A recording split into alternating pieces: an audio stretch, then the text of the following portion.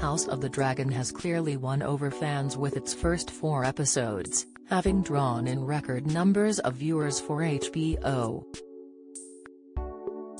As George R.R. Martin's fantasy epic continues to expand on screens, fans may be wondering if the prequel, as well as the network's multitude of planned spin-offs, will check in on some Game of Thrones favorites. Former Game of Thrones star Carice has shut down the possibility of reprising her role as Melisandre in the new Targaryen prequel, House of the Dragon. The Dutch actress played a key role in the original George R.R. Martin series as a powerful Red Priestess and counselor to Stannis Baratheon, played by Stephen Dillane. She eventually worked her sorcery to raise Night Watchman Jon Snow, Kit Harington, back from the grave after he was killed by mutineers. Much of Melisandre's past remains a mystery, as she is later implied to be hundreds of years old when her true form as an ancient crone is revealed. "I haven't seen any of it yet," Carice said of the new prequel series.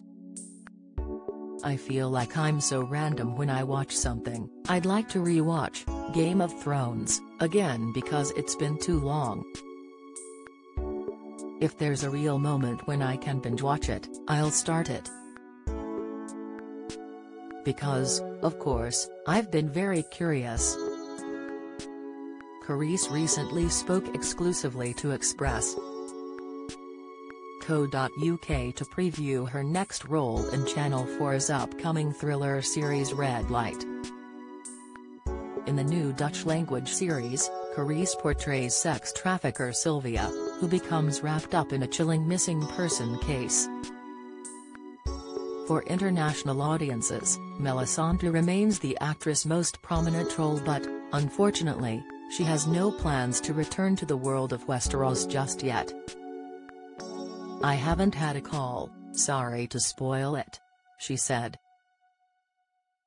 "But, for now, I'm not going to come back. Not that I know of, please." Interview, Reaction Insight. House of the Dragon has introduced a brand new cast of troubled heroes and sadistic villains to the world of Westeros. In Episode 4, King Viserys Targaryen, Paddy Considine, continues to struggle to keep his grip on the Iron Throne. Meanwhile, in typical Game of Thrones fashion, Daemon Targaryen's Matt Smith relationship with his niece Rhaenyra, Millie Alcock, has become rather salacious. Set more than 200 years before the events of the original HBO drama, House of the Dragon has yet to feature any Game of Thrones characters thus far. Melisandre may be one of the most likely candidates, as the official timeline confirms she was born around another 200 years ago and kept herself alive with her enchanted amulet. As one of the oldest forces in Westeros, the series could eventually make a reference to her presence as she starts to gain power and influence. There may be a possibility the Red Priestess makes herself known in a future season of the popular prequel but, for now, Carice has confirmed she hasn't had the call from HBO just yet. House of the Dragon continues Sundays on HBO in the USA and the following Monday on Sky Atlantic and now in the UK.